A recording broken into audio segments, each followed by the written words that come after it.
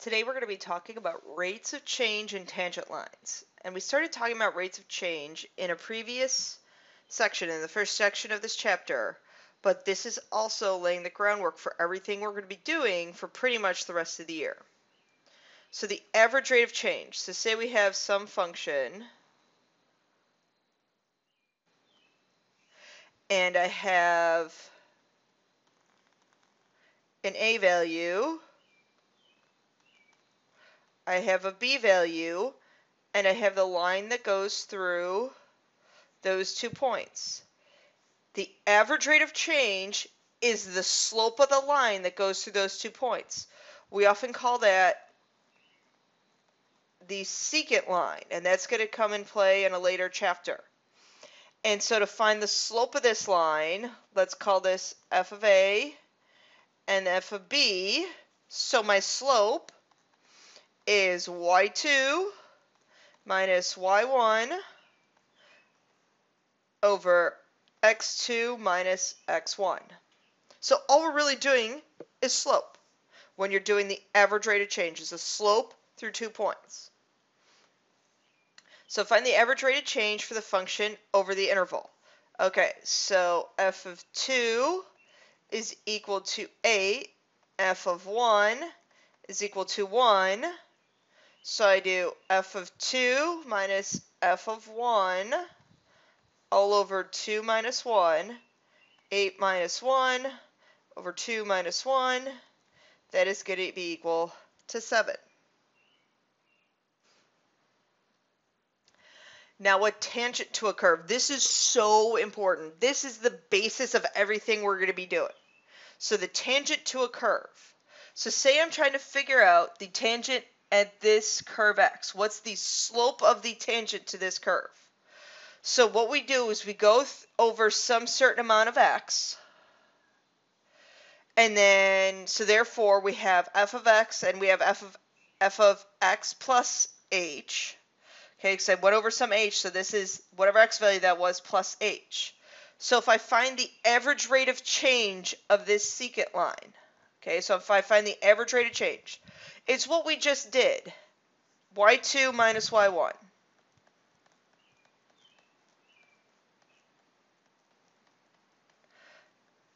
Over x2 minus x1.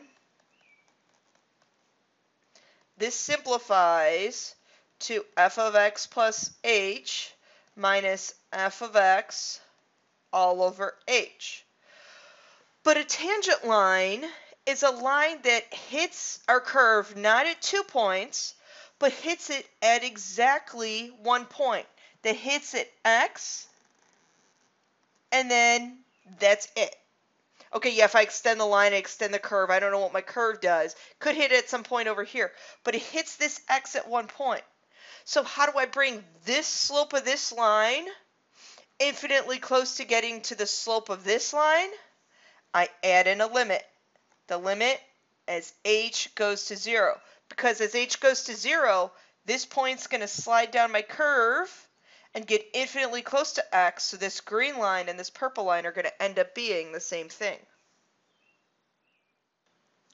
So a tangent line, it hits at exactly 1 point, okay?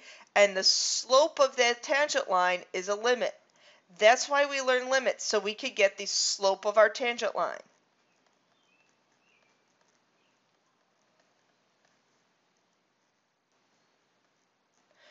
Now the normal line is perpendicular to our curve at the point of tangency. So you find your slope. Let's see. So you find your slope of your tangent line using this formula, and then you do the opposite reciprocal. Okay, so finding the slope of the curve. So it's just a whole bunch of algebra from here, guys. Limit as h goes to 0 of f of x plus h minus f of x all over h. So this is the limit as h goes to 0. Notice how I keep writing that limit. X plus h squared minus f of x. I'm going to put that f of x in parentheses so I don't forget to distribute the negative. Now I realize writing that I made a little mistake.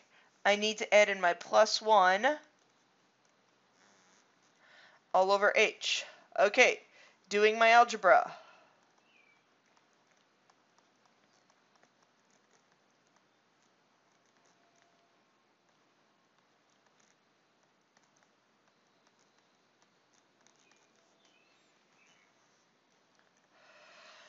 Okay, now from here, what's nice? Some terms are going to cancel. Things should cancel. And then you should get something so that on the top you can factor out an h so that that h on the top is going to cancel with the denominator. So that you're going to get this.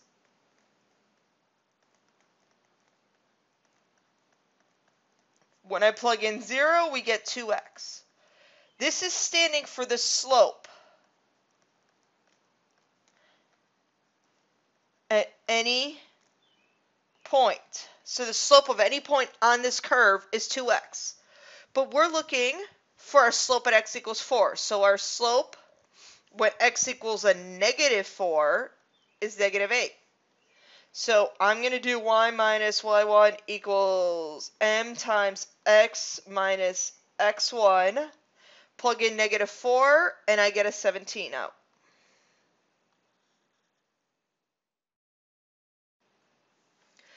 Now finding the slope of the curve of the normal line.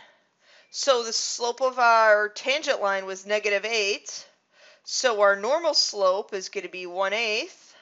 So you do y, it's the same point. So I have the same coordinates of negative 4, 17. Y minus y1 is equal to m times x minus x1.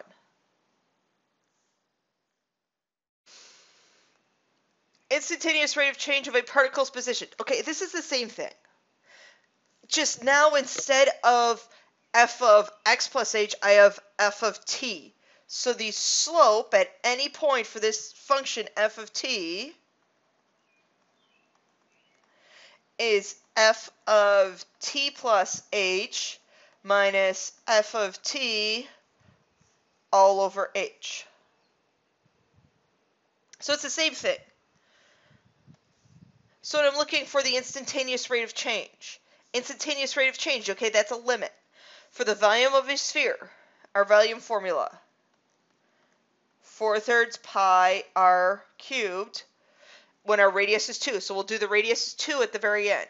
So you set up your limit formula. Limit as h goes to 0 of 4/3 pi r plus h squared minus, cubed minus 4/3 pi r cubed all over h. Now it's honestly a bunch of algebra. Foiling that out.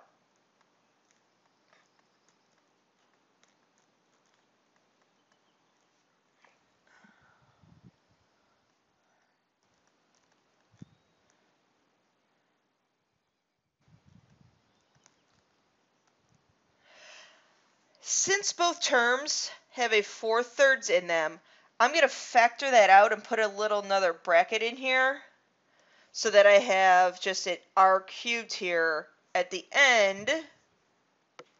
So I factored out that 4/3. Just to make my life a little bit easier. Now notice what cancels. R cubes cancel.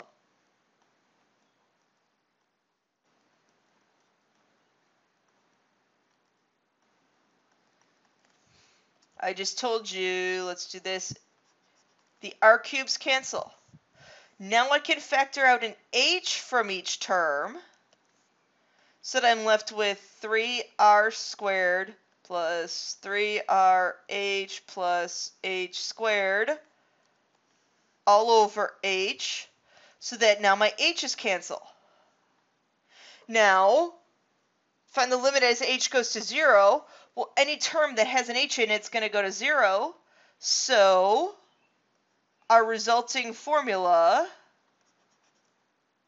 is 4 pi over 3 times by 3r squared, which simplifies to 4 pi r squared.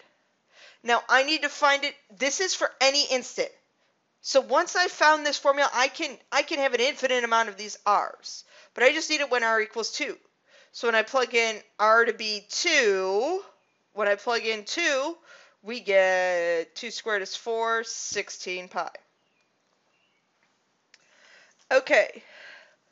Please, for me, make sure that you fill in the Google form that is located right behind this video, and please make sure that Google form is submitted on time.